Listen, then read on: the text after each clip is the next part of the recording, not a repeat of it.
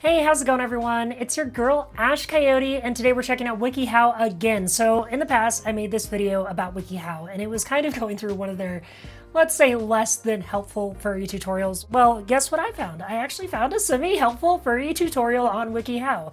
And that got me thinking. It's like, hey, you know, like sometimes WikiHow can have good stuff. Not very often, but sometimes it does have semi-useful information. So I thought it could be kind of fun to just, you know, like go on the site, check it out, and like go through the article. But before we get started, I want to ask you guys a question. Hey, what do you guys think of WikiHow in the first place? You know, like drop me a comment in the comment section below. What's your favorite WikiHow page? I want to hear all about it, okay? So let me know down there in the comment section. All right, guys, so let's go on WikiHow. Let's type in furry. All right, so the article I'm talking about, the article's right here. It's called How to Make a Furry Persona. A persona! Who would have thought? Obviously, it's different than your standard WikiHow art, which is just, I don't know, let's say weird. I don't know who does their art, but it's a thing. So this was updated 6 months ago. It has 304,000 views, and honestly, it's quite entertaining. It's quite special, so we're gonna take a look, okay? We have the little preface here, the preface beforehand. Now, mind you, when I say that this is a good WikiHow article, I mean it's better than the other WikiHow articles, but not by much. It's just, it's WikiHow. I mean, what else do you expect? A fursona is a representation of yourself in the furry subculture, rather displayed as an animal with human characteristics. This character can be a sort of alter ego of yourself, or a direct representation of yourself combined with that of some species of animal. Not all fursonas have to be based directly on you though. This is simply a rough guide. There are no rules to making a fursona besides not stealing someone else's. Good advice. Don't steal someone else's fursona, kids. Please don't. I've had a few people do that to me, and you know, it's not very nice. Yeah, it just makes everybody upset, ultimately. So, like, be good, you know, like, be creative. Try something new. Who knows? Steps. Species. Okay. Species, that makes sense. This is usually the hardest part for most folks, by the way, picking your species. I mean, like, it takes forever to settle. I usually recommend, if you're actually trying to do this seriously and actually trying to create your own fursona, I mean, find something that kind of fits you because it's a representation of yourself. So usually I recommend trying to pick something that's similar, right? Let's see. So number one, it says, choose a species for your fursona to be. Do your research and figure out what animals you like most and what animals you identify with. There are tons of animals out there to choose from, including reptiles of all kinds, avians, birds, and anything with feathers, amphibians, horses, goats, skunks, and thousands of other species out there.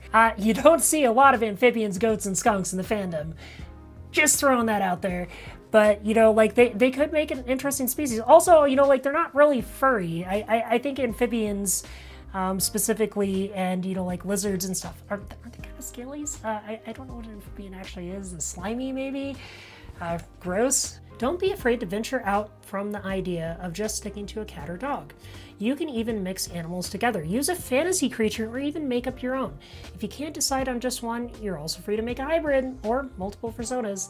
I mean, that's totally true. I mean, hybrid fursonas are fun. I mean, you could be a full for a snowf or a drox or a, I don't know, what's a weird hybrid? A hotter, a husky otter. Yes, you can be a hotter.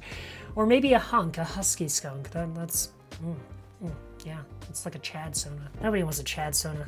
Fuck that. Okay, so, like, yeah, when you're picking your fursona, just pick something that fits you.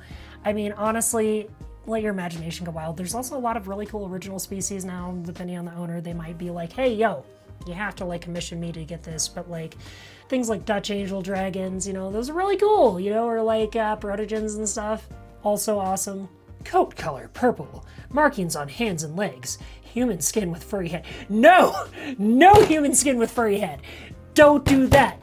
That's bad. That's nasty. We don't want human skin in a furry head. That's... no. That's the hybrid none of us wanted to see. 2. Think of a design for your fursona, like coat color and markings on it. I mean, Makes sense, right? That's a logical next step. You know, pick out your markings. You know, obviously pick out something that really fits you. This can be natural looking or crazy as you want it to be. You could have anything from simply gray colored wolf to a turquoise phoenix or a yellow Komodo dragon with red stripes, a black tail, with red stripes and a black tail. Your fursona can also have tattoos, piercings, patches of different colored fur, feathers, scales, and skin. Please don't let it have skin. I don't want to see any skin sonas. I really don't. I don't like that. I don't like that. Nobody in the fandom likes that, okay? We don't need skin sodas. That's what we are already. This is my skin soda. Look, it's called me. It's called me. You know, like, ditching the fantasy side here. Tattoos and fur, they don't really work, do they? They don't. Aw, it has whiskers, messy bangs, and a bunny tail. My laptop is making a sound that makes it sound like an airplane taking off. What the fuck, laptop? What the fuck? Let's see. So we're on part number 3. So think of species details that you would like this fursona to have. Do they wear clothing? Do they have anything interesting or noteworthy? Does your fursona have feral proportions, or is it anthro with human-like proportions? Come up with details like this when you're making your fursona. It's common sense, you know, like you want to kind of be specific when you're coming up with your persona. Just be specific. Sketch out what your animal looks like. This can help you decide on the certain character traits you want your persona to have. If you can't draw too well, search up bases on Fur Affinity, Mediabang, Paint, or DeviantArt and color them. Just make sure you credit the base artist. Also make sure that that base is actually free to use. Some people just put like ideas for ref sheets out there just so people can be like, hey, you know, like, I'm open for commissions. So, you know, like just double, triple check. Make sure all that's in the clear before you go off stealing somebody's artwork. I mean, you don't want to steal people's artwork. It's not a nice thing. Let's see. They're outspoken, intelligent, not usually aggressive, only when challenged or concerned, has a lust for life, loves to dance. Don't we all love to dance? So 4, decide on aspects of your persona's personality. I mean, of course, you know, like it's gonna be you. So make it you. I don't know. Some people do choose to do like an interpretation of their persona. They tend to be like, hey, you know, like this is my idealized self, and that's okay too. You know, like sometimes you want to work towards something. Sometimes you want to become something that's a little bit different than what you are right now, and that's okay. That's totally fine. I mean, that's not like it's unacceptable. I think the most important thing is to just really like use your creativity, use your imagination, and try something new. You know, like maybe you'll find something that really fits you and makes you feel great. Okay, so let's see what they say. If you're only making this persona to have a representation of yourself as an animal within the subculture, you're already done. See? That's easy. If not, think about new traits for them, such as what they like and dislike, their good character traits and their downfalls. It may be tempting to create a perfect and cool character, but a persona with both positive traits as well as shortcomings is more interesting and can be related to. I agree. I wholeheartedly agree with that. You know, like we're all people. We all make mistakes. We all deal with our own shortcomings on the daily. I do. I'm freaking flawed, okay? Like, look at me. Yeah, this is a face of a flawed person right here. I mean, that's just kind of like the nature of life, and I think that's one of those really important things when you look at something like this. It's just like, it's about having fun, right?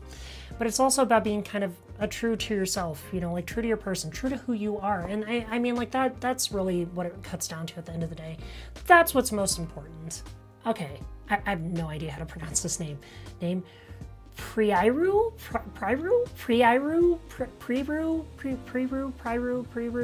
All right, so the last step, 5. Think of a name for your persona.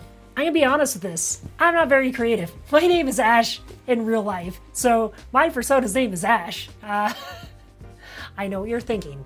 Very creative, Ash. Very creative. You are one creative individual. No, not when it comes to names.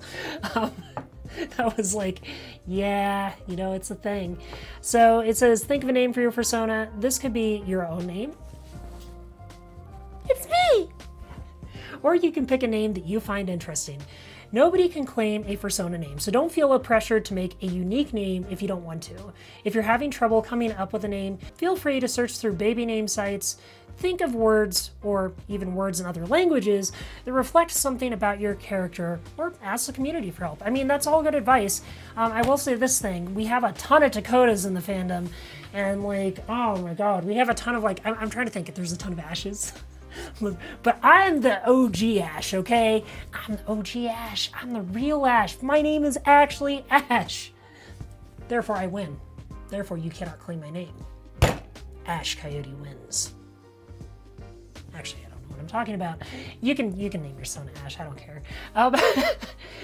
But like, so like here's the thing. You know, like just have fun with it. You know, like just like everything else in this community, it's about having fun. It's about being creative. It's about doing the things that you like, and that goes straight into your name. You know, pick something that represents you, pick something that you like, and, you know, call it happy. All right, guys, there you have it. So this was the quasi-good WikiHow article, the kind of accurate and kind of not, how to create your fursona. I mean, if you were completely ignorant to the community, if you had no interaction with the community up until this point, this article actually might help you a little bit. I mean, it's not bad. WikiHow, though, is still comical to look at from kind of a, you know, like a humorous perspective, from an entertainment perspective, which is exactly what this video is intended to be. You know, this video is intended to be for entertainment purposes, where we're just having fun looking at weird stuff on the internet, which is so important to remember whenever we talk about this stuff. You know, I'm not trying to make fun of these artists, you know, like who did this stuff. I'm not trying to make fun of anybody who follows these guides, because I think sometimes, hey, it might be helpful for you. So if it helps you, great. If it doesn't, hey, that's also valid too. All right, guys, I hope you enjoyed the video. Don't forget to like this video if you enjoyed it, subscribe if you're already, and drop me a comment in the comment section below. I want you to tell me all about your experiences on WikiHow. Do you like the site? Do you think the site is weird? Do you think they ever have good advice? Did you think that this video had good advice when it was covering this particular WikiHow article? Let me know in the comment section below, and I will catch you guys later. Lots of love, everyone. Wow, that doesn't look like a heart. Is that... Bye.